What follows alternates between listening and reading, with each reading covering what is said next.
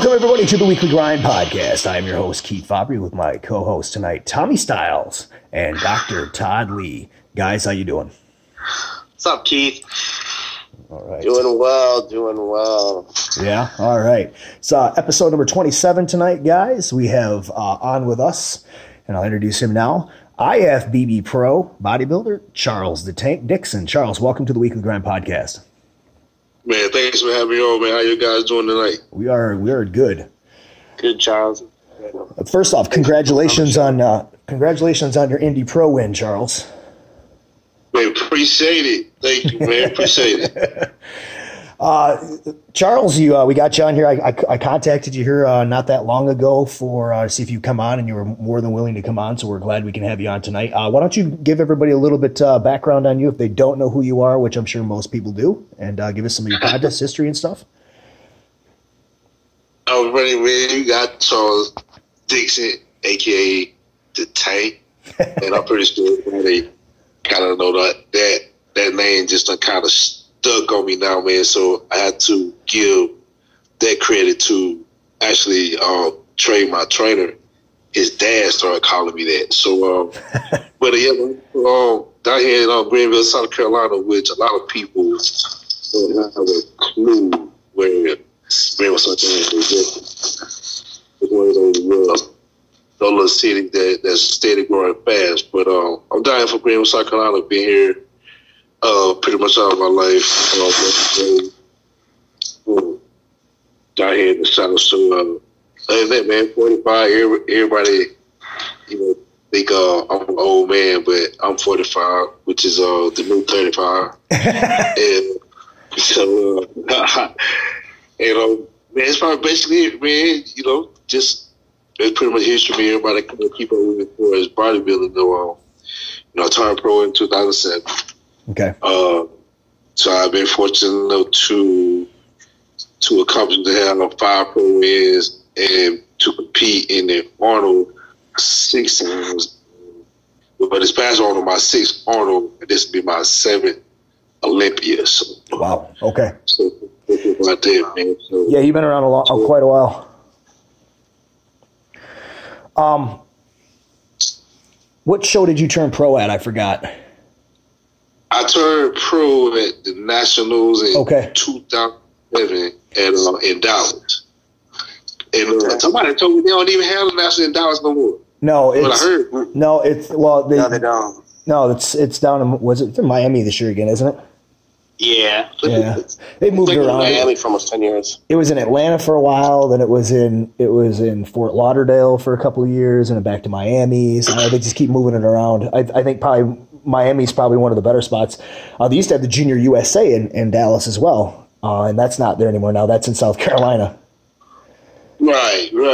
Yeah, I'm surprised they got it. They took it out of Dallas because Dallas was a pretty good. I said that would be a pretty good spot for it there. It's because Pam Betts lives in Miami, so it's easier for her to have it right in her backyard than for her to actually fly to Dallas to have it. That's true. In the 2012, they have it in Atlanta, and I guess it was harder on the promoters, even though I like the venue in Atlanta more than the Miami. Miami's just not the right city to have the national championship in. It's too much difficulty flying in and dealing with traffic, and then the weather and the humidity, it's just a pain in the butt. Yeah. I agree. Yeah, that's what I was referring.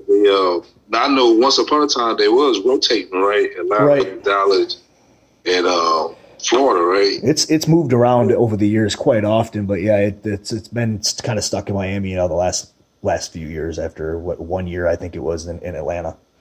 All right, Charles, let's get going on this. You this year competitively you did the Arnold where you placed second, and then you just recently here a couple weeks ago won the Indy Pro 212. Talk to us a little bit about your prep this year and stuff, and was anything different this year than in years past, or you and Trey just basically followed the same plan and just because doing it over and over again, it's just it just worked out this time for you where you've had some of your better finishes? Probably we did pretty much basically the same criteria, same protocol. Okay. Probably the best, probably the most significant thing that we that we did was actually, well, I was instructed to take 6 weeks off, but it ended up, man, I ended up taking like 11 weeks off. Okay. From weight training. And we did cardio and whatnot, but I took some time, 10 weeks off of weight training, and it basically, man, probably was one of the best decisions, at least maybe the top 2, top 3 decisions that I could have made in my career.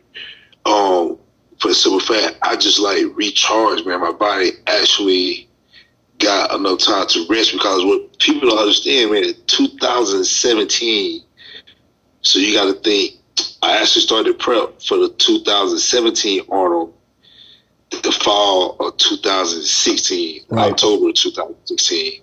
So you got to think, I had been dieting from like October 2016 all the way till September of 2017 to Olympic. Right. So you're basically a full year. So that rest, man, I think, you know, with the all the rigorous things that go along with prep, man, y'all know how prep can be kind of taxing on your body. Yep. So I think that I looked good throughout the season. You know, last year probably was the first season that, you know, in 4 years I didn't get a win. And I think, you know, I looked good throughout the shows, but I think, especially at Olympia, I think you kind of saw a little wear. Your body was tired. Yeah. So taking that break, man, probably was the best thing I could have done. Even though I knew I was gonna lose a little mass, I knew I was gonna lose a little muscle fullness and volume. And I knew my weight was gonna drop, which, man, for me, that was weird. You know, to accept the fact that I knew I was gonna get smaller. You know, us bodybuilders, we always want to keep that big and full look, yep. But actually that helped me, because when we got into the prep, my body actually responded to the point where I actually kind of grew into the diet. Okay. So, and therefore, man, by me losing a little muscle mass, it actually made my waist smaller. Right. So that was very intended. So I knew that one of the things that they was harping on was, you know, my ab control, my waistline. You know, some said the bigger I got, I started a little blocky. Okay. So, but coming down in weight throughout that rest period, that actually helped my waistline come down. Now I still did cardio. That's what's a good thing about it. I still kept some cardio in daily throughout that whole process. So, like I say, that shit basically, man, just all the little smaller aches and pains that I was having, all the little joints and ligaments that need to heal and just recharge my battery and just come back fresh, man. I think that was probably the biggest change that we made. And throughout the diet, you gotta understand, people don't understand, I wasn't even gonna do the Arnold. I had said I'm gonna take a year off on the Arnold. And a friend of mine on the committee told me I should put my name in the hat again. I was like, I'll think about it. So threw my name in the hat. And so it was like, it wasn't, you know, thinking about going to prep. So this was like, I decided to do it like 12 weeks out. So we had to go straight to the, what I call the rabbit diet. So, man, we straight to low cardio, and, man, everything just started to come together. And throughout the whole process, man, I always felt I wasn't lethargic at the end as much as I have been in the past. And throughout the process, man, you know, I just felt like the rest has made my body react to the cardio, the training, the diet a lot better. Right. So in the end, it kind of worked out, man. But I say the training was a little different. We went to a lot more high volume band training, which we got away from for a little while. Okay. So we went back to that and just kind of focused on some detail work doing the weight training sessions. So the weight training and the rest period that I had, man, was probably the biggest changes that we made. Yeah, well, your central nervous system becomes taxed to the point of, you know, basically it's done. Once you've taxed it, you're going to start having, you know, you're going to start having issues where everything just not gonna fall into place anymore. You know, you're just basically the point of no return at that point. So the rest obviously did you some good, because I thought this was like one of your better looks on what you said for you is pretty much a quicker diet than what you would normally do for the Arnold. I thought that was one of your better looks at the Arnold in the last couple of years. And then the Indy Pro, you blew that out of the water completely just a few weeks ago. Yeah, I got, you know, us as bodybuilders, y'all can relate to this too. It was like, you know, when the 212 first came out, everybody was kind of small. Right. So then it was like, okay, Jose was the first one that stepped to the plate and got big. Then everybody else started getting big. So I was like, hell, I got to get big too. And so I got big. So I think what people don't even realize, people thought I weighed in at the same thing like I normally do. I was always pushing weight, you know, the 210, 211, 212, sure, or weighing at 212. I had to go sit in the hot ass steam room for 20 minutes to come back and make weight. Well, people don't actually realize. They were like, man, you look a little bigger than normal. I wasn't, because I actually weighed in at the Arnold. I actually weighed in at 204. And people like, oh shit. And then at the Indy Pro, I weighed in at 207, but I weighed at 207 with my clothes on. Okay. So I probably about the same. Yeah. 202. So I finally got over that bodybuilder's ego of being big, and come to find out, I mean, I look the same as far as muscle fullness and my size didn't leave me to wear a lighter weight, but my condition, you know, throughout the shows, I always been kind of up and down. You know, I always look good at each show the last 4 or 5 years. I look good each and every show. Sometimes my condition was a little better than others. Sometimes I might have been a little off, but I look good. But, you know, my condition has always been constant. So I was just like, man, I just need to bring my condition out just a little bit more. So the weighing at a lighter weight definitely helped. I'm still the same time. I'm still, you know, probably, if not the biggest 212, one of the biggest 212. You are the biggest 212. So you know, man, I think, you know, the formula now, man, is just, you know, keep my weight down, especially in the off season, like, you know, after Olympia, man, like I said, I dropped down like 208. So now the magic number is keep it like 220, you know, no more than 225. And so it'll be a lot easier for me to diet, so I can like focus on more detailed ways, things of that nature. And so and just kind of bring a little tighter package. So now I think we found the formula to make sure that I'm always going to be not only contention, you know, for a top 5, but contention to win a show, the biggest shows. That's always been my goal. I always wanted to be consistent in making the top 5 in the Arnold and the Olympia. And I always said that I got a better chance of winning the Arnold than the Olympia. So now I just think we got the formula right now to kind of, you know, make that happen now. So it's kind of like I always been like on the tail end of the top tier 212s, you know, going into the second tier. So now, you know, I think I solidified myself as, you know, in the top tier. 212. Yep.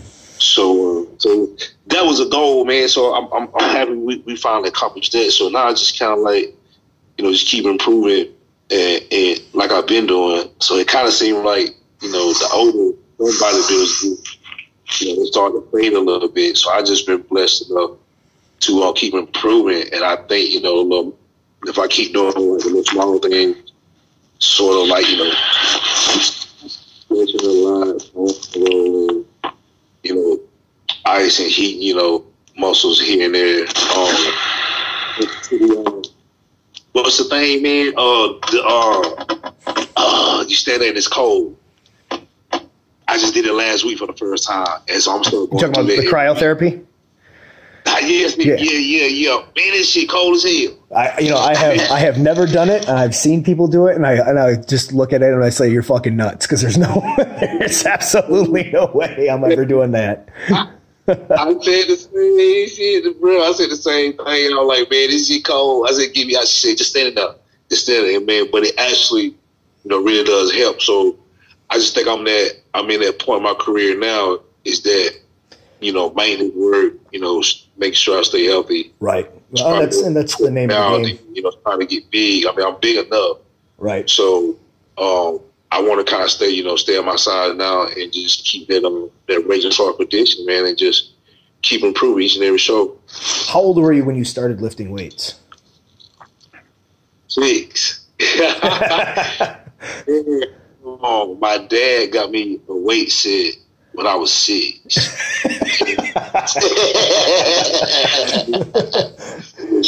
Okay, so yeah, I mean, hey, you're looking at 39 years of weightlifting. Yeah, it's about at this point, it's all about health now. It's all about keeping your body healthy.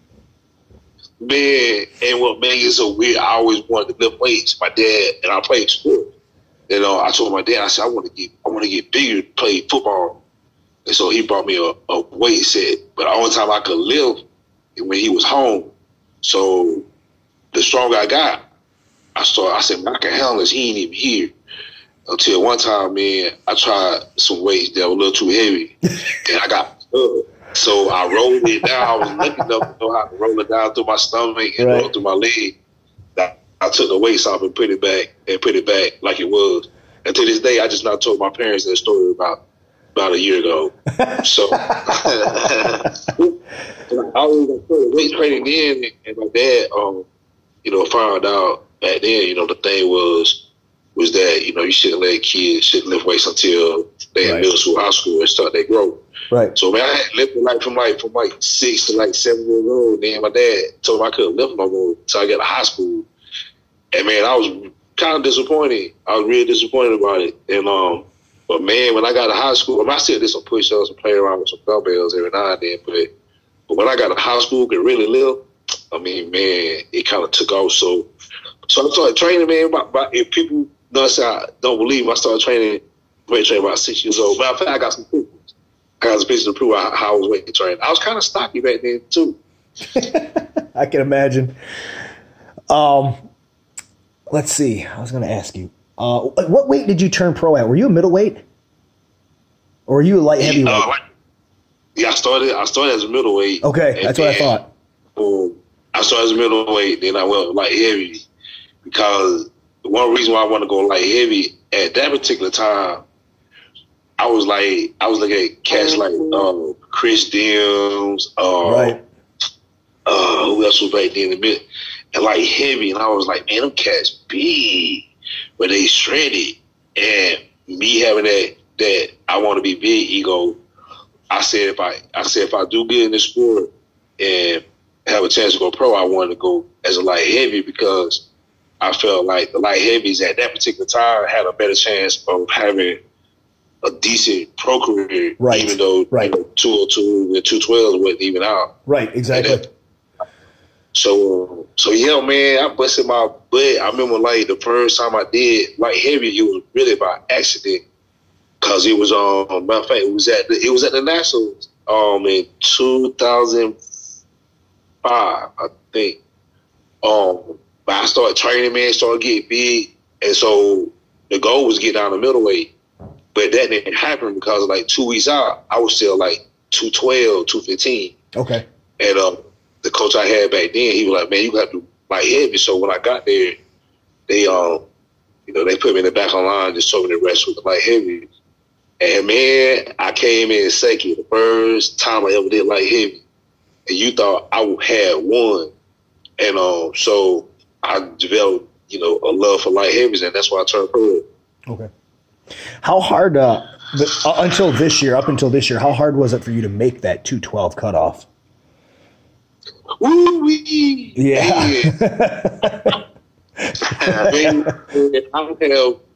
I have some stories. It probably been besides the past two shows, this year show, if you date back the last, let me see, 3 years, 3.5, 4 years, because the first couple of years, me and Trey worked together, I was still kind of light. So then, like I said earlier, I saw Jose them start getting big. I started getting big.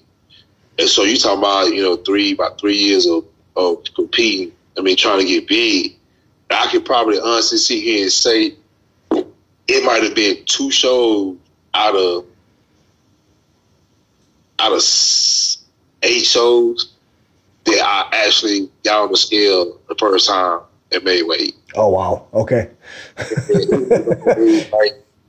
It got to the point that we would actually have to call in advance to find out if the hotel had a sauna or steam room, or if a gym nearby had a sauna or steam room.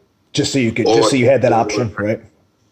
Yeah, and then that didn't work, man. We actually had to pull the water on Wednesday. Wow. Instead of Thursday. I caught so much hell sometimes, man, making weight. It was even that last year, Arnold, I had to go put some trash bags on. I had to put a trash bag on, put a hoodie on. Yep. I had to go to the pool area. I had to do jumper jacks and run in place to make weight. It sounds like me wrestling back when I wrestled. We had to do that. I would go practice with trash bags on and stuff, and then jump on the scale and just hope that it made weight. You were like, man, please, let's say 211, please. Yeah. 211. Oh yeah. 12.5. You were like, man, you gonna let me slide for 5 ounces, and they wouldn't. No. They wouldn't budge. I was like, come on, man. So I can honestly say, man, I had many episodes and issues making 212. So like I say, once I got that ego, got rid of the get big or stay big ego, and I finally, I had so many people like Bob Sticcarello, Chris Aceto, some other judges and bodybuilding gurus that I always say, they're like, Tay, man, if you suck it down about 205, you still gonna be the biggest 212. If you suck it down to 205, yeah. Man, you piece of ass. So I finally got out there, look, get big, stay big, ego, and sucked it down. So now, man, I really feel like that's the golden ticket as long as I stay on the 205 around that area. So yeah, man, I don't want to go through that. I gotta make weight, kill myself, make weight thing. Well, what's happening is your body ends up just getting tired just from that alone. It can affect the way you look the next day on stage by. It also affects you, when you carb load, because you kind of you kind of tax your body out a little bit. Your body kind of, super flat and super dehydrated. Right. You don't have enough water. Yeah. So even though, like I said, I think that contributed to a lot of the shows that I look good. My conditioning was good, better than others. But it could have been better. Yeah. After looking back on it now, and comparing pictures, etc. I really believe that on all the times that I had, do those extreme things to make weight, I think that had a lot to do with mainly, me being dry and conditioned like I need to be. Right. And then I also think it might have affected, me being full also. So yeah, man, being lighter and big at the same time does exist. So I'm gonna keep on doing that. Definitely, yeah. It was a couple of your better looks that I've seen since you've gotten to the top of that 212 class. I had Derek Lunsford on a couple months ago, and he said, and this was what he said was, and he said this on air and then off air. He said the same thing, was that he's around 205, 206 is his best look on stage. But he says most of those guys are a lot lighter than you think. They're down around 200 pounds. He said there's only a couple that are pushing that 212 threshold. He said you were one of them from the Olympia last year. Yeah, I was one of them. Probably, from my knowledge and the camaraderie that the 212 like we do have. Just from my understanding, especially at the Arnold and Olympia. Now, other shows I couldn't tell you what they weigh, but at the Arnold and Olympia, I probably honestly say probably the last 2 to 3 years, Flex, Jose, me, and Eduardo, and now Armand, probably the one of the few dudes that were actually legit 212, 210 or better. Right. And mainly because those guys are kind of a little taller than me, so that contributes to them being a little closer to 212. Right. So I feel like Flex has been on the fucking cusp for like 4 years now. He's like 211.5 every year. It amazed me, me and Flex talk a good bit. It amazed me, man, how he got down to a science that he come in pretty much either Flex gonna be 210 something or gonna be 211 something. Right. And Flex the only person that I know of that has never had to come back and weigh, and he be at the top of the class. I was like, boy, you got down to a science, bro. He be between 210 at every Olympic. I've noticed that Jose the last couple of years has been bigger, and he's been closer to that 212 mark and stuff. And it seemed to me, personally, I don't know about what your opinion on this is, that his better looks were when he was down under 205, when he was 2 to 205. Yeah. Me and Jose kind of got similar physique. Yes. So we short and wide and thick. Yeah. And like I say, man, I think with our height, I think we could. I heard the comment one time, somebody said that maybe I was too big. I was like, how the hell can you be too big in bodybuilding? Right. And I thought about it. I was like, okay, maybe he's not saying like muscle big, but when I thought about it, it started to end up making a lot of sense because with us being shorter and if of course everything is just going to be big, and so if we don't take control of our waistline, even though our waistline matches our body, if our waistline bigger, it's just going to make us look like we're not in the best shape. So, right. And it makes you stand out in a lineup to where, it's like apples and oranges at that point. And if you've got a bunch of oranges and you've got one apple sitting in there, where he's a little bit wider and a little thicker, it can either work to your advantage or to your disadvantage. And then it's just basically what that judge's opinion is that day. Exactly. Charles, what did you do you remember what you weighed last year at the 2006 or wait, this was at last year at the Chicago Pro? Because I was at that show. I was 209. Okay, and then No, I take that back. No, actually I weighed at 206. Okay. Actually I weighed at 206. I remember that because I weighed at 206 because I felt like I was heavy. And that was one of the few trips that Trey didn't get to go to. And I called him. I was like, man, when we get closer to it, I said, man, I'm about to whoop their ass. He said, why?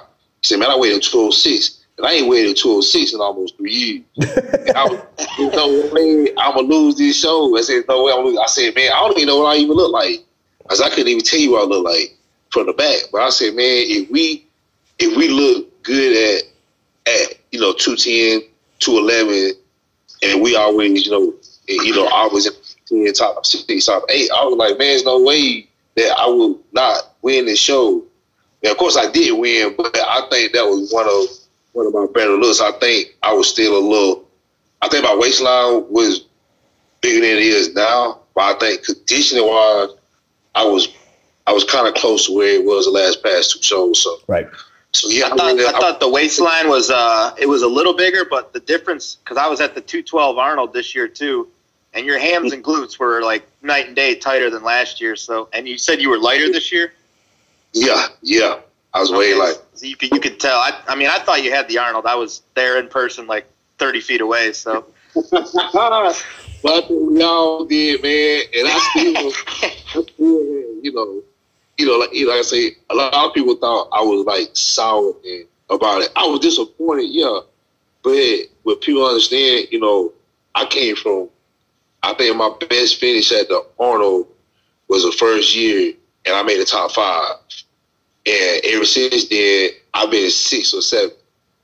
So for me to come from 7 to second and against a lineup that basically was almost Olympia lineup, minus Flex and Ahmad, I mean, that was pretty big. And right.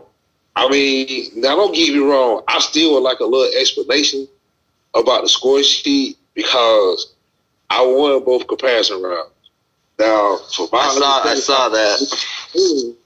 Now, unless the rules don't change, if you win both comparison round in any division, NPC, Pro, whatever, you pretty much you want to show. It's 2 to nothing. So okay, I won both comparison round. Okay, but the Arnold they count on the light routine. Yeah. Okay, so he got first, I got second. So he scored a 5, I scored a 10. Okay. I mean, I'm just saying, let's do the math. That's 2 to 1, right? But some kind of way, I came up 1 point short. So, I mean, it is what it is. I mean, I am still happy about my placement. I think, like I say, I think that show actually put me in the top level 212. So, I mean, my hats off to Kamal, man. Everybody thought that because I didn't mention his name in an Instagram post, I just couldn't remember it. I could pronounce his name. So that's why I did. So everybody was like, Tank all sour about his. I said, no, man, I just didn't know his name.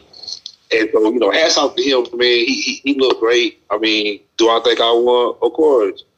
I mean, I think that day, I just think I had better. I think I had the better body on that day. But it didn't work out that way. But in the end, you know, I still got Olympic qualification. Yep. Like I said, you know, a few minutes ago, I solidified myself as one of the top 212. So, man, I'm very happy about it, and I'm very excited about coming to the Arnold next year and try to actually win the title. Yeah. Well, you solidified yourself with that Arnold performance, and then you definitely cemented yourself by winning the Indy Pro just a few weeks later and making yourself actually look a little bit better than what you did at the Arnold. So, I mean, you've had a good run so far. That's why I wanted to ask what your next step is. And you said it's just the Olympia. You're just basically going to take some more time off then and start your prep for the Olympia in June. Is that what your plan is? Yeah, I'm taking a few weeks off. I'm going to take about 8 weeks off. I'm still doing cardio. Pretty much the same protocol. Sure. That we did after the Olympia. So I'm just kind of resting, heal up a little bit. I'm healthy. I just want to kind of let my battery recharge a little bit. And the thing about me, man, is just like I love to compete. As much as crazy as it sounds, man, I want to throw my hat. My original plan was to do the Arnold in either Toronto or Dallas and Chicago. So I was going to do 2 shows. And because I just love to compete, man. I love to go out there on stage, perform, compete, and try to improve. And like I said, I'm just trying to, my goal before I retire is to get, 10 pro wins and 1 major title. But I also, understand that if I'm at the Olympia, I do need to take, the right steps to make sure I do it. So definitely, taking a break is going to definitely help, as far as, get my body prepared to go through the prep in June. So yeah, man, the team, this will be the first year I have honestly, well, actually, I normally do 2 or 3 shows, but I done competed in 2 shows, but the difference now is that this is the first time I actually get to enjoy pretty much, a good bit of the summer. So I'm always, like, in the summertime, I'm always getting ready for a show in the summertime.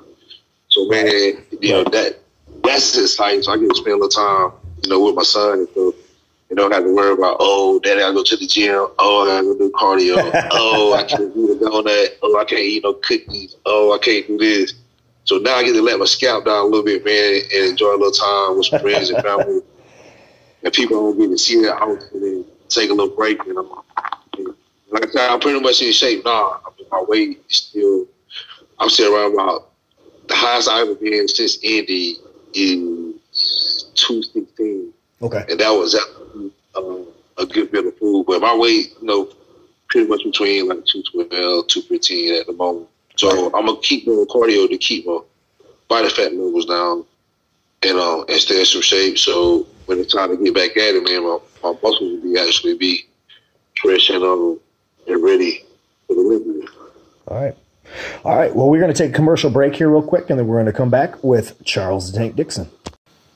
Have you ever wished there was a site devoted to providing true information about bodybuilding? One that shows you what the top bodybuilders are really doing? It's all here at musclementor.net. Nutrition, training, supplements, super supplements, contest prep, final week prep, and everything in between. There's training logs, diet logs, scientific articles, and hours of video footage covering every detail involved with building muscle and losing body fat. Brought to you by prep gurus Justin Harris and Brad Hall, all for only $9.99 a month. That's right, musclementor.net. Let's get free.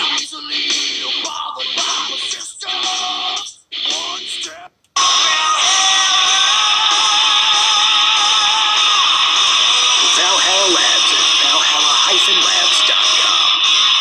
Created by Doctortoddlee himself, champion bodybuilder and biochemist, the best in testosterone support and intra and post-workout nutrition. And we are back with IFBB Pro 212 competitor Charles the Tank Dixon. And we first segment there, we talked about your Indy Pro win and your Arnold second place finish and some of the prior years of trying to make weight for the 212. Let's skip ahead now. Let's go on to, you're going to get ready for the Olympia this year. You already said in the first segment you were going to take about 8 weeks or so off of all weight training, just do cardio, just to kind of keep your weight down and kind of recharge your batteries like you did last year after the Olympia and leading into the Arnold. Let's talk about some of your training and stuff, because you have some interesting ways with Trey Hodge that you guys like to go about training. A lot of band work. I've tried some of the stuff. Off air though, I mentioned the deadlifts that literally took me 25 fucking minutes to set up, and then I got about 3 reps out of it and said, "Fuck this, I'm done," because there's no way I could do any more than that. Some of the moves that you guys have done are pretty different, but pretty effective. Obviously, by looking at your physique. Let's talk about what your training going into the Olympia is going to be like, and if there's anything different. Definitely gonna be different. Definitely, our main focus is definitely to not necessarily. When I tell people I want to get bigger for, so I don't necessarily mean like gain like muscle mass. So I want to gain like some more muscle fullness. Sure. So, the training that we're gonna start out with first, mainly, like I said earlier, like high volume with a few medium to heavy working sets. Okay. So maybe like just say with like leg presses. So just say we'll start out with a warm up set, and then we'll start working sets at 15 to 20 reps. So we'll do 3 sets of 15 to 20 with your feet about shoulder width apart. And then for the heavy sets, so last 2 sets, so we'll add a little weight and drop the reps down to 8 to 12. Okay. So basically get, your high volume and kind of a muscle building movement reps in at the same time. Sure. So we're gonna do that pretty much with each muscle group, and definitely keep with training. You're gonna do ham and glutes. You're gonna do at least 3 days a week, and you're gonna do back 3 days a week in some kind of capacity. So the way he got my training is that we pretty much hit, especially for Olympia. He just sent it to me yesterday, which I bitched about it, but at the same time, it was just very exciting to see the new workout. So we're basically gonna be doing like 2 or 3 body parts in one workout session. So, okay. Like you say, just say like on a back day, the main focus would be back in the morning, back in the afternoon. One session would be mainly pulls, be like 80% pulls, and 20% rows. And then the second workout would be the opposite, be like 80% rows, 20% pulls. Okay. And then we'll throw in like some biceps in. But when people see, they say, man, you work two muscle groups at the same time. It's just that like the bicep exercises basically is like a touch up or maintenance exercises. Right. So it's just to get, just to keep them honest during the week instead of, the typical, training once a week scenario, which we all know that, the training back then compared to now, man, I just wish I'd have known some of the things I knew now back then. So, back in the day, it was like, you couldn't train a body part. No, don't train a body part more than once. You got to let it recover. So now we finding out that, you can do, body parts multiple times a week. So we got a major, a major workout session for each muscle group. But then we got secondary workouts throughout the week. So you might do like back and bicep, back and like the bicep workout. It just be like 2 exercises of a bicep workout. He got me doing shoulders 3 times a week. So basically, we doing all body parts at least 2 or 3 times a week in a rotation. And then once they get closer to the Olympia, then we'll start throwing the bands in to try to take some of the tension off our joints. Sure. And stuff like that. So we're going to make sure that we try to do as much injury prevention workouts as possible and still have some, effective workouts that's going to promote muscle fullness and keep me sharp at the show. Okay. So it's kind of like I say, it's difficult, man. And, me and Trey, we always put our heads together and try to come up with a good game plan. But honestly, I don't know where the hell he got this shit from. I ain't asked about it. So but it's always been effective. And one thing we definitely wanted to that we talked about after the Arnold and Indy was that I wanted to improve my lower back, which I have. So I have a lot, but I wanted it to be where I want to be, goddamn that be popping. And so we're gonna go to a lot of reverse grip rolls, reverse grip pulls to help that situation out. So, So man, that's pretty much how the training gonna go. It's rough, but very, very effective. So it's gonna be like high volume, medium heavy sets. Okay. And then the closer you get to the show, then we switch to some band work, high volume. It'd be mostly high volume band work. Yeah. But to get my, under 8 weeks out. So So that I still get good workouts, good pumps. And the workouts will be effective. It's just that it's a different version instead of going to follow the free weights and the free movements. So now I have more control movements, kind of prevent injuries and stuff like that. So, so man, y'all will definitely see when I start. Y'all know I post all my videos, and when y'all see this, y'all gonna be like, man, what the hell? Todd, I know you had a couple questions for him. Go ahead. Yeah. So, okay, let's take it back, if you don't mind, to October of 2016. You're about to start your prep for that extremely long season of 11 months of dieting. And then at the end of the 11 months, you took 8 weeks off or 10 weeks off, came back to the weights. I'd like you, in this process of taking that time off, instead of weighing in at 210, you're weighing in at 204 at the, I believe you said 204 at the Arnold of this 2018. What's the relative strength change over this time period of October 2016 to March of 2018? So you basically are losing a ton of weight and mass, but you said it was from your midsection. If the diameter of your shoulders and arms haven't lost any size, you should be just as strong, I would think. Actually, that's a good question because actually I am. Actually, to be honest, I feel in certain exercises, I'm a little stronger. Okay. And so when it kind of weird you ask me, that's a really good question because I mean, to give you a little example, I got a little ego crazy one time, and it's been recently, and it was after I took my break. It was for prep for the Olympics. and I mean for the Arnold, and man, for some reason, I have no idea why I got this. I developed this new love for deadlifting, and so we added deadlifting to the training, but it was the band deadlift. So the stronger I got with the band deadlifts, I was like, man, I wonder how much weight can I pull on the floor.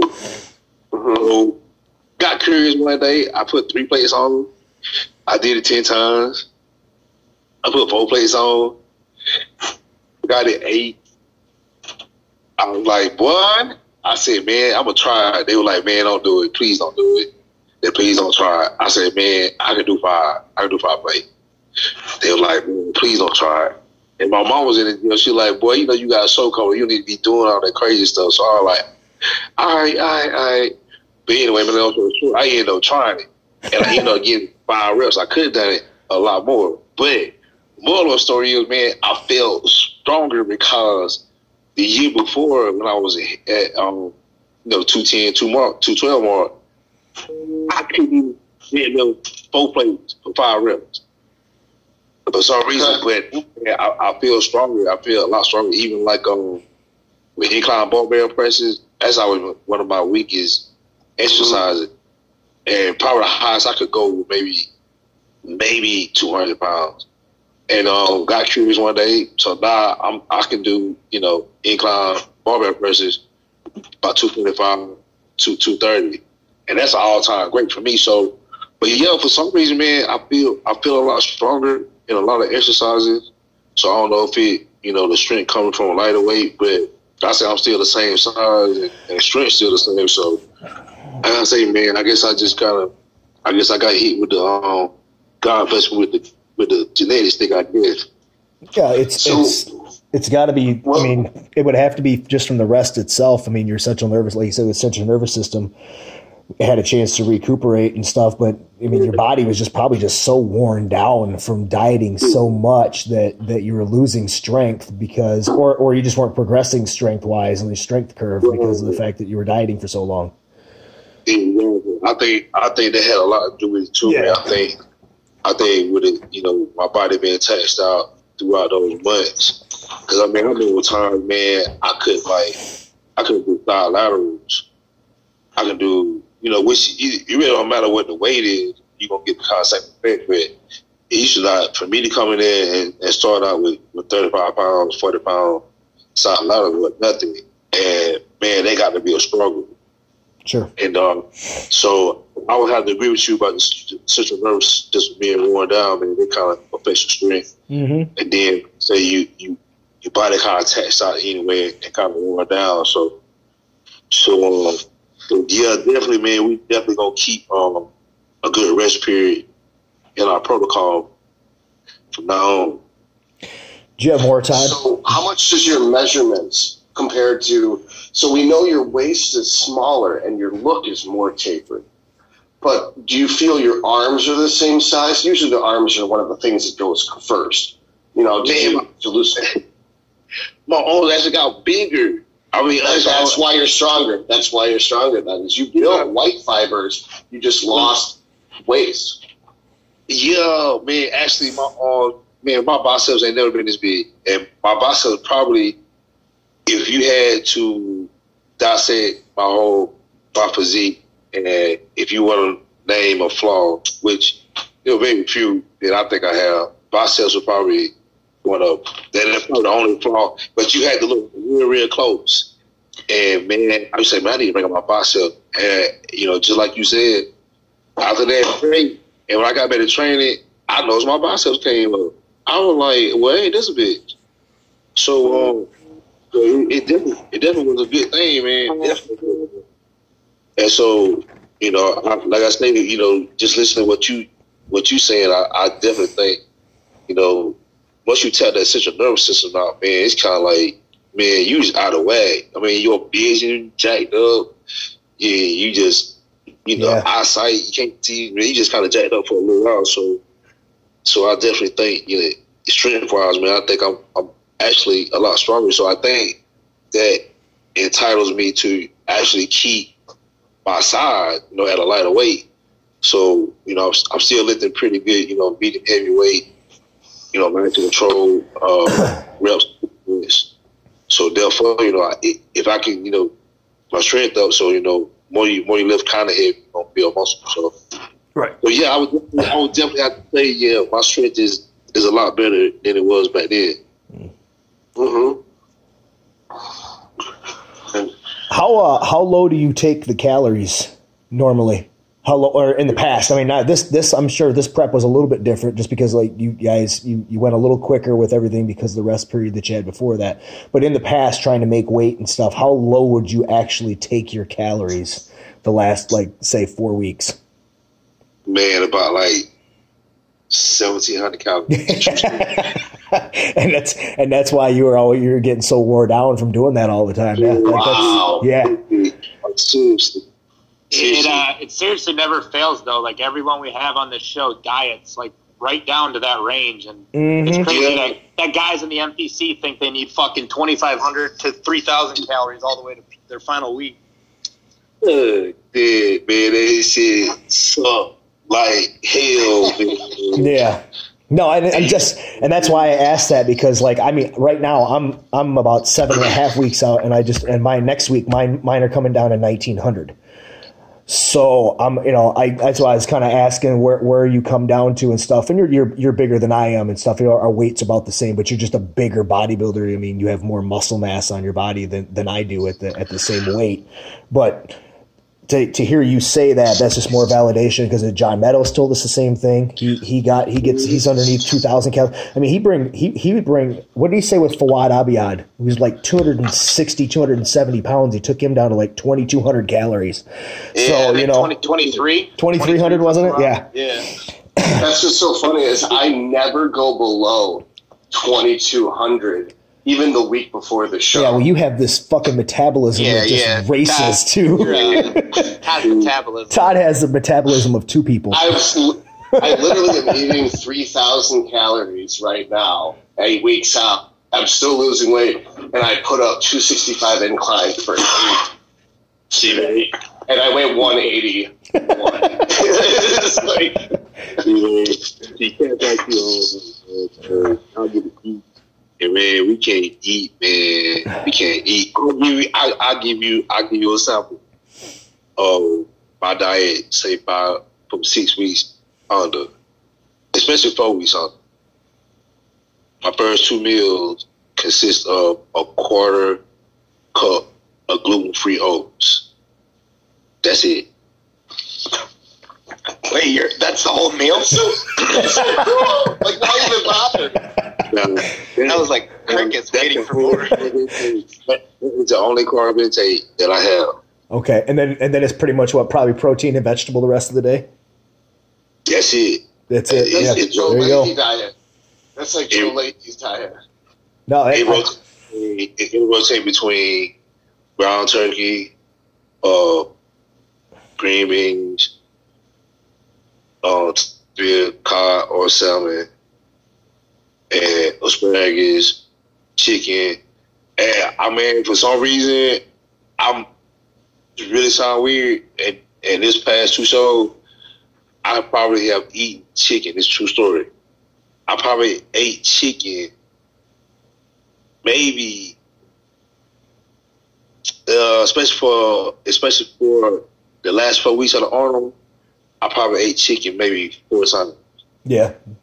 And for Indy, I ate chicken like once. And if I ate it, I put it in a salad. I put like with some romaine and spinach lettuce. Sure. And some hummus, and that's it. But other than that, man, I ate white ground turkey and fished it out the whole entire time. And it was like, this shit sucked. But honestly, I started to develop a little love for it.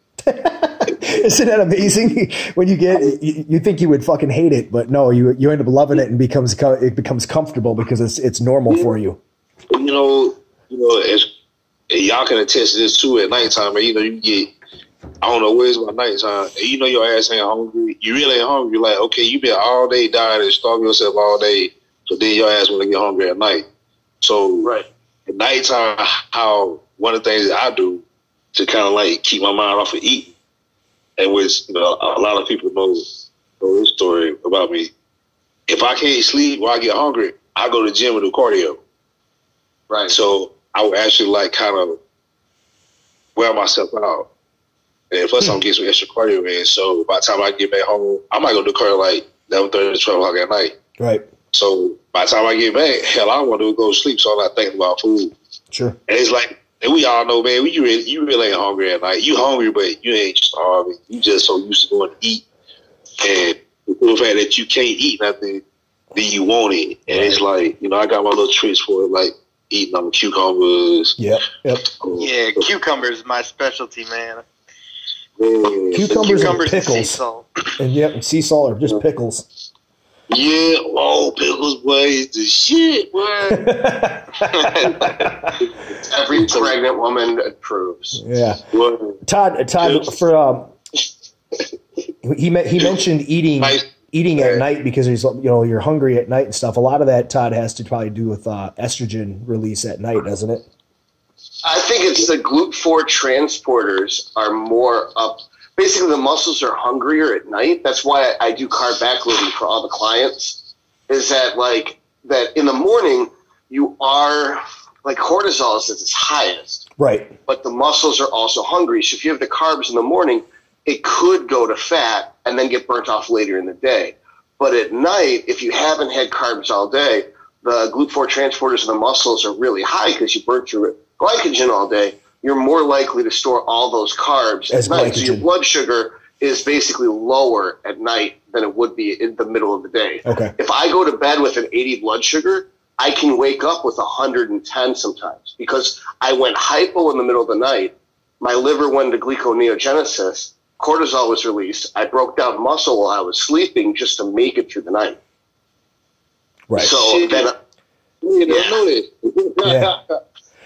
Well, I mean, your body's only going to take so much of the protein in that you actually eat and turn it into new muscle or for muscle maintenance. The rest of it's going to get converted in the liver to glucose as fuel, and if it stores first, then it'll just take and basically convert whatever's in there, and it's going to convert it in the morning, like Todd said, when the blood sugar goes low in the middle of the night. So that's why I actually eat all the way up until I go to bed, even carbs, because I'm waking up with better blood sugar in the morning if I don't try to do what everyone else does. Right. Because sometimes you just gotta accept, like, you ain't like everyone else. Right. You know, it's like me and Charles have the same height.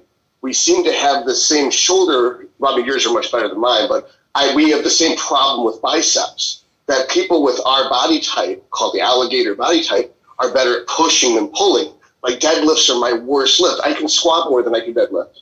You know what I mean? So it's weird, but we're built the same. We have the similar lifts. The biceps are a flaw.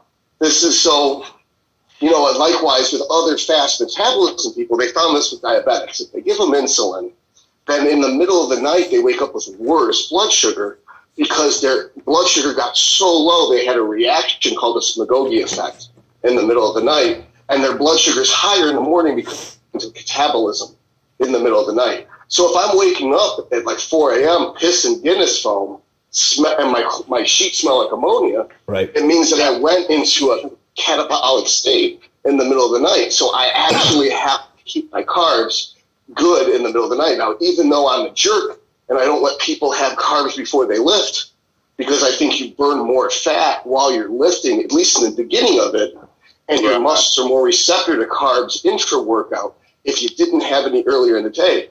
Personally, me, if I go into a workout without carbs and insulin, I start smelling like ammonia after my first heavy set. That you'll see in a lot of my pictures, I wear a knit cap. It's because the knit cap absorbs so much sweat, I can smell the cap in the workout to see when do I kick over to losing muscle. And that's when I can hit my mid-workout carbohydrate drink or take in more battle meat before that point. Right. So I've had to learn to get around the fast metabolism's flaw because for years I didn't gain any size at all. You know, I was pretty much the exact same weight on stage for 6 years because I was doing what I was supposed to do, not rolling with the punches that your metabolism throws you. So, you know, like if I was Charles, I would be like that quarter cup of oats I'd probably have it after I lift rather than first thing in the morning. But he's obviously shredded as fuck. So why would I think right. what would work for me would work for him? You know, Charles, do you train twice a day typically? Pretty much, yeah. Yeah. Okay. So you're training in the morning, and then you're training again, probably 4 or 5 hours later. If I train in the morning, sometimes it's about 4 or 5 hours later. Sometimes it'd be like maybe like late evening. Most time we train in the morning is like 11 o'clock. Okay, and then normally we'll come in and train maybe about between 5 and 7. Okay, yeah. Man, I tried that 2-a-days for like a month once, and it doesn't work for my material. No, you wouldn't do it. There's no way, because you'd have to eat like 10,000 calories a day. Yeah. My hair started falling out when I did that. Man, that was before I found DC. So yeah. Yeah, twice a day wouldn't work for you because you'll be a welterweight. Yeah.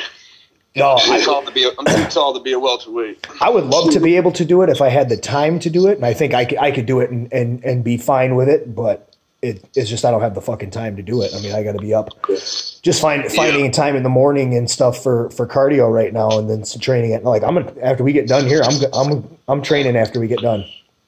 Wow. And then I'll be up. I have occasionally we do train. Me and my workout partner Corey. Occasionally we will like on a weekend or something, man, we're just like, man, pump it. Even like 10, 11 o'clock at night, we're like, man, let's go train. Yeah. Now, I tell you what I have noticed by doing that. Now, if I do train, if I do catch a notion to do that, I kind of like, eat. Of course, he's playing, so just my eating accordingly. Now, what I will do, just say for instance, if we decided, okay, just say this is Friday, which ain't gonna happen, but just say Friday, we say, man, let's go work out 11 o'clock at night. So what I would do is I would eat around about 8. Yep. Yeah, I eat around about 8 o'clock. And so normally, like I say, 8 o'clock, 9 o'clock, I'm like you, I still eat up till I go to bed. Mm-hmm. So what I would do is I eat at 8 o'clock. So I would pretend like that night workout is going to be a morning workout. And so what I would do is I'll do my post egg white shake before, which again, it ain't nothing but a couple egg whites, a couple almond milk, and a cup of oats. That's all it is, and a scoop of protein powder.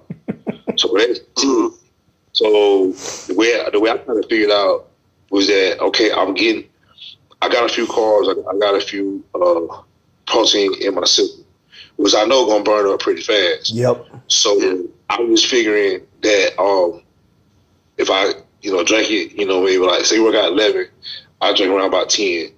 So by the time the process, now I know about halfway through the workout, I know that it's pretty much gone.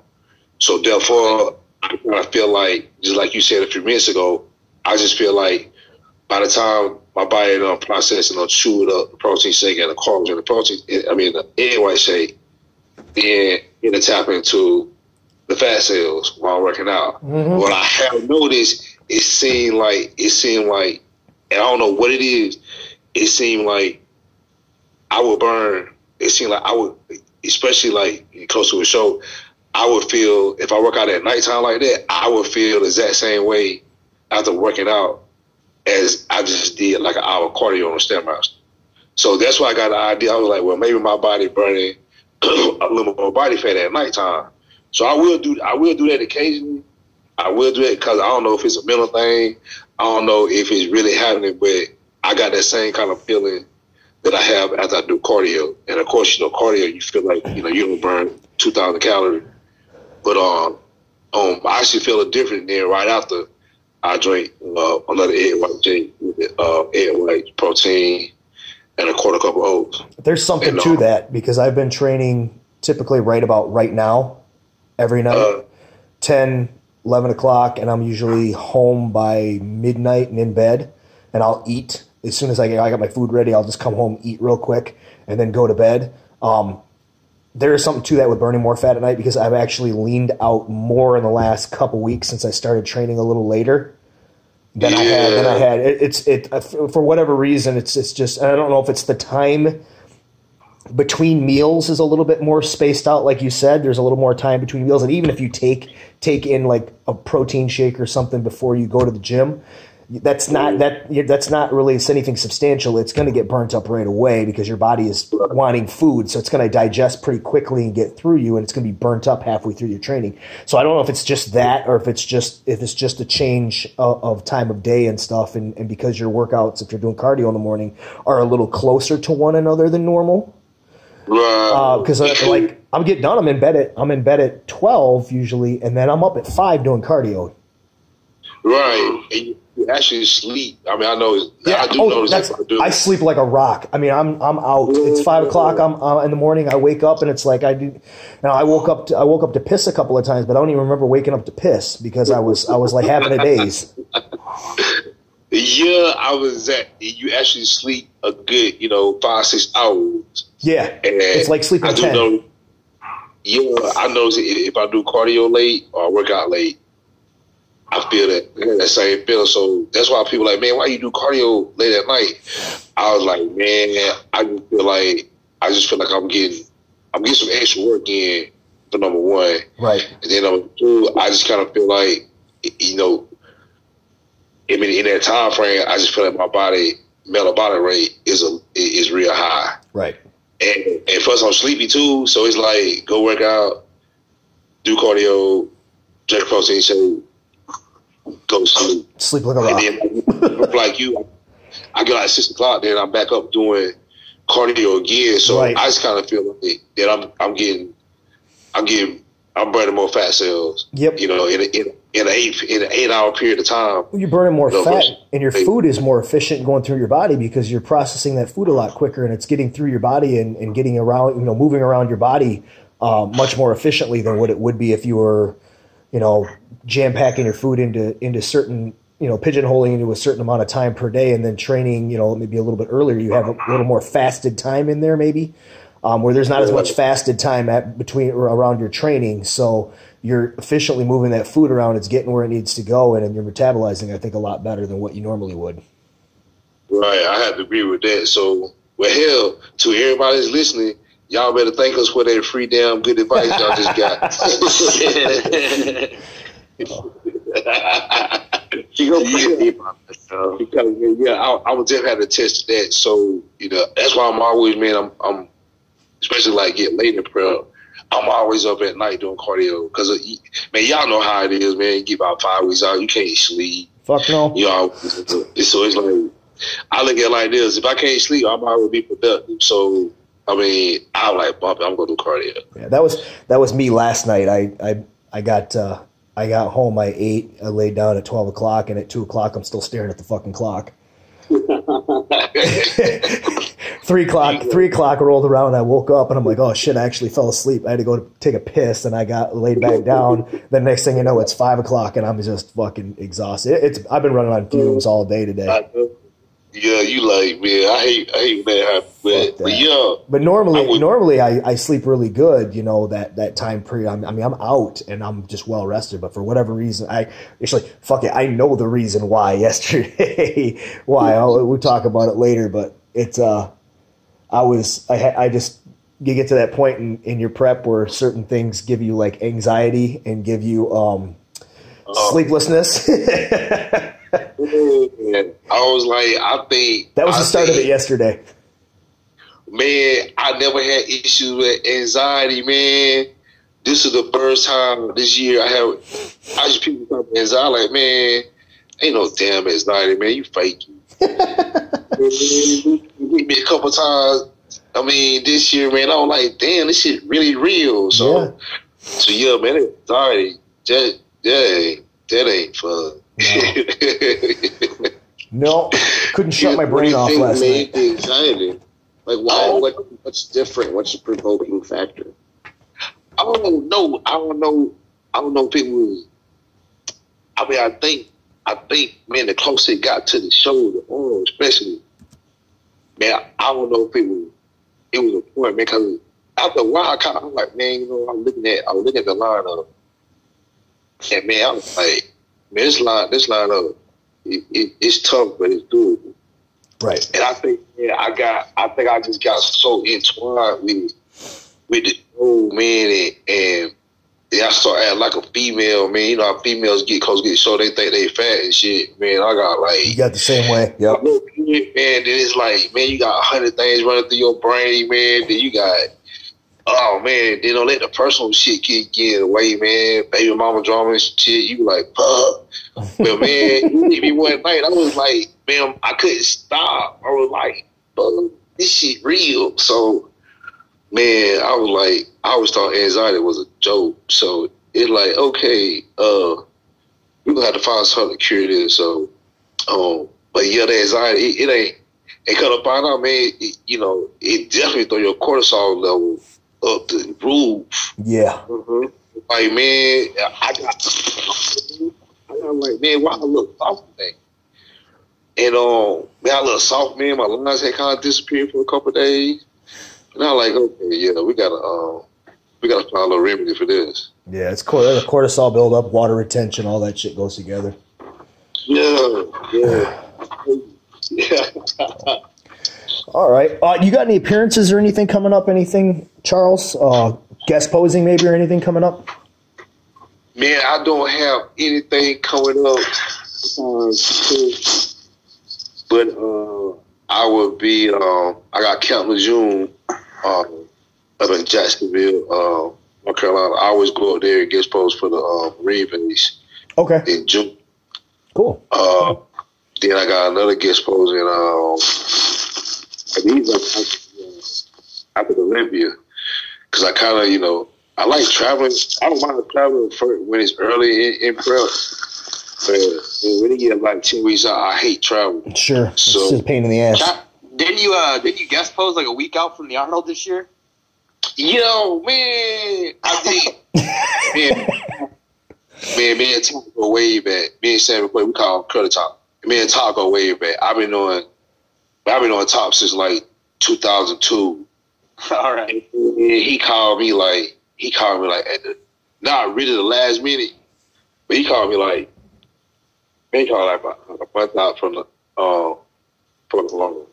He was like, "Shawty, I need a favor." I'm like, "Wait," he said, "Man, I need you guest pose." I was like, "When?" He said the 24th. I was like, "Todd, the deal Arnold the week after." He was like, "No," he said, "Man, call Shawty, I really need this favor." He said, "Man, I really couldn't get, this is the second time having this show." Then he gonna talk about, man, I just need a favor. I like, all right, man, I'll do it. So, yeah, that was one of the few times you ever catch me doing that. Man, he a good friend of mine, man. He'll do it for me. So, I mean, when I saw the pictures, I was like, that's how I picked you to win the Arnold, right? When I saw those pictures, I was just like, I don't know why he did it a week out, but he looked really good. I was like, man, Todd, I'm going to give you a homeboy discount, but you got to pay me, man. So, we can't, we took him on a little deal that we both couldn't say no to. So I was like, all right, man. That won't happen again. I promise you that. I don't care if you going to pay me $8,000 to come. I ain't come. I don't know. I might go for $8,000. I'm going to have to suck it up. But other than that, man, I got a tricky show.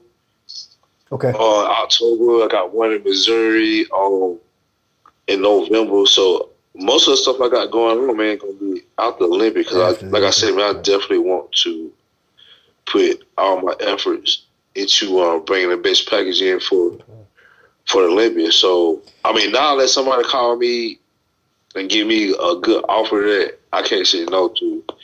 So I'm just gonna lay low, man, and focus on Olympia. Sure. Well, this is definitely the year to do it. You've, like you said, you solidified yourself as one of the top tier 212s now. So getting yourself out of that second and third call out and maybe getting yourself into that first call out for the Olympia and moving your way up the ladder. This is probably the year to start that. So this is a smart time to do it. So. I kind of feel like this. I think And I know everybody gonna come. I know everybody gonna be in their best. I mean, and it's gonna be a stacked lineup too. I mean, you're gonna have the best guys. And I just think that everybody gonna be on. Everybody gonna be in good shape. And I just think that it would come down to a few little amount of things that could separate. Yep. Placing, the play. And I just feel like if I can keep people slipping, I mean, I come in my best and a few things fall where they need to fall. Yeah, I definitely think I know I can get in the top 5, and I think if a few things happen, I definitely get a top 3 and raise some hell to try to win it. But I say, man, I gotta tell everybody, ain't nobody push flags. Ain't nobody scared flags. I mean, you can't count. I don't count the Hottie Chopin dude. I don't even count that. Cause people think the dude. I said no, he did not look better than flags. I said, oh boy, it's blocky. I agree with that. His structures. He's got a lot of muscle, but it doesn't flow at all. Yeah. So I like that. Wasn't even on contest. I'm saying so. Everybody talk. Chopin should have win. Man, I just feel it's like this, and I ain't saying that because we all cool, but if he plan on going against Flex, Jose, me, and David, he might come in if I was on. I mean, just because I just think we all got a better shape and a better look, a better structure than he do. And don't get me wrong, dude big, but I mean, he ain't no bigger than me. So, right. But they really push Flex, man. Ain't nobody made Flex sit back after prejudge and be like, damn. Right. Ain't nobody yet. And I'm saying, man, I just think that this is a year that whether it be me, David, Jose, Ahmad, whoever, I think that this would be the year that it can happen. So, yeah, I definitely want to focus on that and put all my efforts into that. And so that's pretty much my game plan, man. That's pretty much it. Well, it sounds like you got everything covered, all your bases covered, and you and Trey have a pretty good plan. So, we wish you luck. Obviously, get through it healthy, obviously, and get your prep going in June. Take your time off. You deserve it. Your last 2 shows, you definitely deserve to take a little time off after that. So, I want to thank you for coming on. I appreciate it. Some people like coming on here. I've reached out to a lot of people, and you were probably one of the quickest ones to say, absolutely, I'll be on. So I appreciate that. And anytime you want to come on, man, anytime you want to come on and talk, get a hold of me. It's guys like you, man. I mean, you got a lot of guys out here that got a little podcast, and someone invite me to their little pages. And it's just we ain't never met, but just by talking to you and just looking at your podcast, I'm not gonna call no names because I know I probably get some flack for it. But I'm sure y'all know it's some other podcasts that start with Geared Up. Oh, I'm so glad you said that. I'm with that. So, and it just, man, and they always invite me on their page and things like that. And it just, man, some people, the bodybuilding world has gotten so watered down, man, that people just don't post and talk about strictly bodybuilding. And man, my hat's off to you. I checked you out. And man, you keep doing what you're doing because I like your style. I like that you actually, you don't go on your site. You don't, talking about people. You don't go, talking about, this person ain't got a chance in hell of beat nobody. Right. Which that's what Geared Up said about So, I guess you can tell I got a thing about Geared Up. Hey, Geared Up is the reason why this podcast exists. Adam McVeigh, I'll say it. I don't really care. I can't stand him. I got no use for him. He's the reason why this podcast exists and why I started my own group. I won an overall in 2016 at a show. I posted my pictures on there, and I literally got ripped from here to tomorrow about my condition because apparently it wasn't Olympia ready, even though it was a fucking national qualifier. You see what I'm talking about? Mind you that they didn't realize that I was working 2 jobs, prepping clients, building a house, planning a wedding, and had a 5-month-old son at the time. And that was, you know, basically my day was I was trying to squeeze in 2 hours so I could train and do cardio. And I still managed to win an overall. But I had to feel like I had to apologize for doing so. So I got myself out of the group. I started my own group the next day. And then we kind of talked about this podcast, and it took us a while to get it off the ground, but we got it off the ground last fall, and it's just kept rolling since then. The amount of guests that I have and some of the level of guests that I've had, you included, have just been, you know, I think better guests than what they have by far. Man, look, bro, you keep doing what you know. I like to portray myself with, you know, positive people, especially in the bodybuilding industry, man, because it just you got so much negative stuff going on. You got very few people who actually love the sport and support the sport like you guys do. So yeah, when I saw that, man, I went and checked. I said, that's why it took me so long to reply back to you. When it take me long, I said, hold on, let me take him out. And so, you know, but yeah, man, I appreciate you again, man, for having me on. Definitely. So, anytime you want to come on, Charles, just let me know. We'll get you on here. So that's for sure. Man, I definitely will. Man. I appreciate you guys again, man. Thanks for the little information y'all gave me, man. Like I say, you know, people think that I'm a pro. I'm like, man, yeah, I'm a pro, but I ain't Jesus, so I don't know everything. So sure. You always like to learn something from other people, man. So I definitely appreciate everything for y'all turn me on too. And y'all keep doing good things, man. And I keep supporting your show and following you, man. Awesome. All right. Thank you so much for coming on, buddy. Yeah, appreciate it, Charles. Bring that fucking next level conditioning to the Olympia, dude. You'll knock flex out. You got all the mass in the world, dude. Your quads were nuts in 2016 at the Chicago Pro. That was like actually made me drop my mouth, like when I see how big your quads really are, like in person, dude. Yeah, Charles, I met you back. God, you probably might not remember it. It was at the Arnold in 2015 at the meet and greet. Everybody was lined up to see Dana Lynn Bailey, and I was in line with my wife. I was in line with my wife going around that meet and greet and waiting to get in line for Dana Lynn, and I just happened to walk around, and I was like, that's fucking Charles Dixon. And my wife just looks at me and she goes, well, go over there. I'm like, fuck, I might as well. I got like 25 minutes before we move. So I walked over and talked to Charles for about 10 minutes, and he was gracious enough to talk to me and shit. Yeah. I remember, man, and what was so good about, man, I brought, it's a true story. I said, man, they need to put me near somebody every year. One year they put me in between Dexter and Iris at the Olympia. and when I tell you, I was fairly new, so I didn't have no T-shirt, so I didn't have a whole bunch of pictures. And I told you, I think I brought like 50 pictures. And man, I was new. I was new. Blah, blah. I didn't know you could charge whatever you want to charge, so I was dumbfounded. I was just charging $5. So Mo just like they would get in line for Dexter. So while they waiting in the Dexter line, they'll see me. They were like, oh, they gonna charge. This is when they started calling me Tank. And then people they'll buy a picture, blah blah. But when they put me next Lynn Bailey, well, I sold all my people except 3. People in line.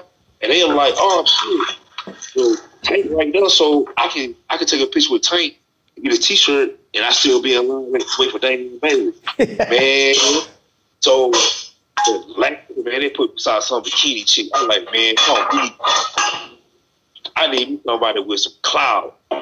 So hopefully this year, man, they put beside sun, road, big rain, they put beside 2 bodies. So.